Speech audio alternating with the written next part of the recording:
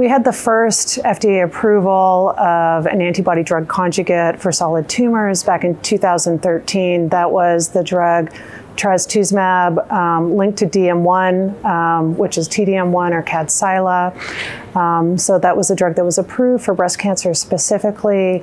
And then in recent years, we've had a number of additional antibody-drug conjugates approved for breast cancer. We've had the TROP2-directed antibodies, Sacituzumab, govetican, first approved for triple-negative breast cancer, and then more recently approved for hormone receptor-positive advanced breast cancer as well.